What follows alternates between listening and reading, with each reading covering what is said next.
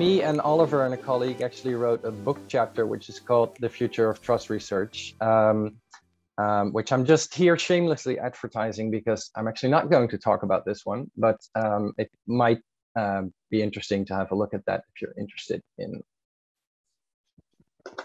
this topic. Obviously, I'm trying to, here we go. Right, so my talk is based on a paper that I just finished up with my longtime collaborator and mentor, Kurt Dirks, and it's in the annual review of organizational psychology and organizational behavior. And it will come out next year. And it's called Trust Within the Workplace, a review of 2 waves of research and a glimpse of the third. So I'll try to kind of summarize our review in under 10 minutes and just a couple of slides. So here we go. So we're using this wave metaphor, which you sometimes see in review papers. We were thinking very hard about, what can we add with a review of the trust literature, given that there have been previous reviews of this field, and aligning with the theme of this seminar. We kind of chose a chronological approach, or a wave metaphor, which is about change over time. And so our goal is with this review to kind of serve as a lighthouse to help people navigate through the field of workplace trust research. So kind of in a nutshell, this is a visual of how of what our review looks like, how we organize it, and how we see the way the trust field has evolved. So just kind of at a high level, we distinguish between 3 waves. And as you can see from the time indicators at the bottom, the third wave is kind of just starting at the moment. So in terms of the past, we can review wave 1 and the first part of wave 2. So that's the past, and everything obviously beyond 2021 is future. And so I'll kind of walk you through the different parts of this visual, and again at a high level kind of touch upon what these waves represent and what it looks like in terms of what research has been done. Right, so for wave 1, really started in the mid-90s when a couple of highly influential pieces came out, among others, the Mayer Davis Shorman integrative trust model, McAllister's paper, and an additive volume by Louis and Bunker. It was basically a kind of a very important trigger for the organizational trust field. I mean, obviously, trust had been studied in other disciplines before, but it was really not until the mid-90s that it really kind of was put on the management research agenda, so to speak. And in this initial stage of the wave, which we call the swelling stage, the focus was really obviously about establishing foundational building blocks, theoretical building blocks. So research looking at what is trust, so definitions of trust, dimensions of trust, mapping the nomological network. So what are its antecedents? What are its consequences in the workplace? Some initial foundational theories about how trust operates, and also initial extensions from trust at the individual level to moving it upwards to what does trust mean at the team level. So that's kind of what, in a nutshell, what happened in this first phase. Then we kind of identified 2007 as a trigger for the second part of this first wave. And that was basically because around that time that kind of solidified that those influential pieces and the kind of the dominant paradigm that was emerging. So the Mayer Davis Shorman integrative trust model won this Article of the Decade award. And a meta-analysis came out that kind of confirmed that, and a review. And so from there, that kind of, you know, provided justification for that trust is important and we should invest more resources into this. And so in the subsequent phase, people started to further synthesize what was already found and extend on these theoretical building blocks. So on the one hand, in 2007, people kind of continued to build on wave one. On the other hand, kind of a second reaction to that was, well, maybe we should unpack the underlying assumptions a bit more that were kind of implicit and in some ways explicit in the first part of wave one.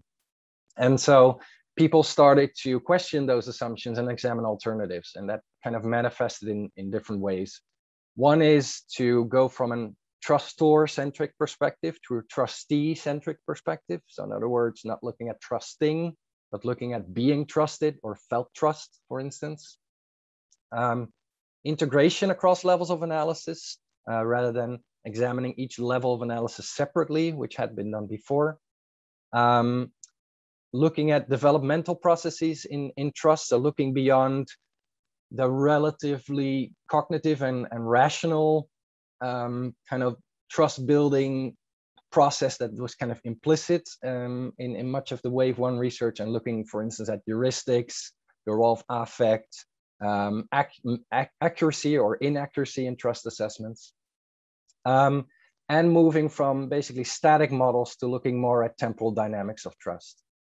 So that's kind of what has been happening in wave two so far. So looking at future research, we, as we describe in the paper, we feel that there is still some room to contribute to wave one, to contribute to the fundamental building blocks, but that contribution space is rapidly diminishing. So it's entered what we call the breaking phase of the wave.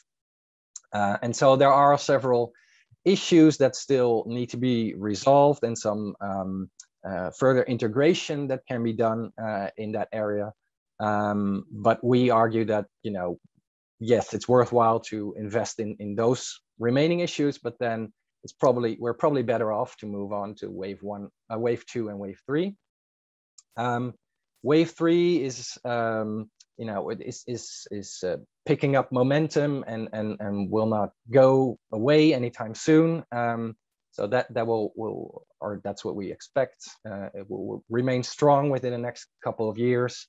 And so one kind of obvious, I guess, in a way, recommendation is to ride that wave and to build on and extend upon the alternative assumptions that have been examined so far.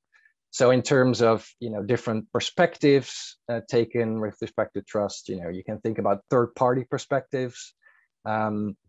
So, you know, how does it impact a third party when they see a trust violation between two people, for instance, as an example? Looking at more complex network patterns of trust rather than just an overall level of trust within a group. Looking more at multi-level models. So a lot of the level integration research has looked at cross-level models. We think there's that has been very helpful, but we now need to move to other types of level integration models, and multi-level models are one of them. Another one, which is sometimes referred to as compositional models, is looking at emergence, team trust emergence. So how does trust emerge from the individual level? How does it emerge as a team level construct? Integrating trust building routes. So the more cognitive and the more heuristic based trust building, and looking at more discontinuous dynamics of trust rather than kind of assuming that it's a kind of a relatively cumulative linear progression. I see I'm running almost out of time. So we had initially had a hard time thinking about what the third wave would look like, or what future research would look like that would be very different from wave two. And then basically COVID happened, and then it actually made it very easy for us to write this section. So it's a blessing in disguise in that sense. Oh, hold on, excuse me. That was my timer.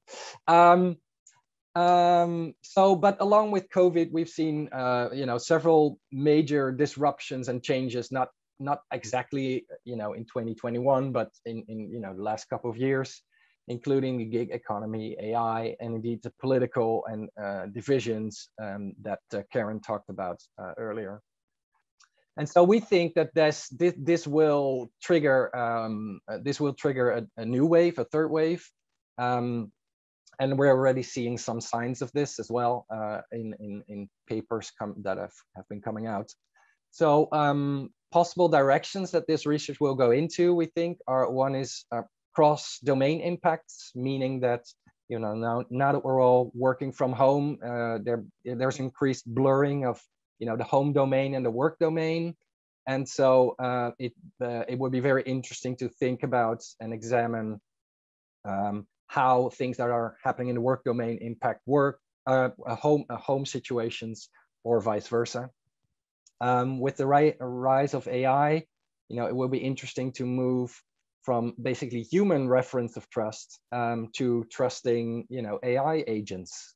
Is that process fundamentally different? Will you trust an AI agent if they mimic human-like behavior? I think those are really fascinating questions. And also, and this relates to gig economy, but also kind of dynamic teaming that has been going on in organizations.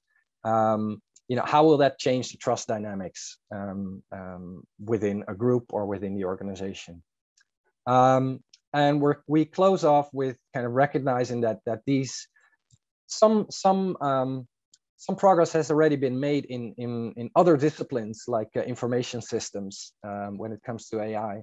And so we encourage our fields to really adopt a cross-disciplinary approach and kind of take advantage of the insights and expertise that has already been developed in other fields. And that's it for me. Thank you.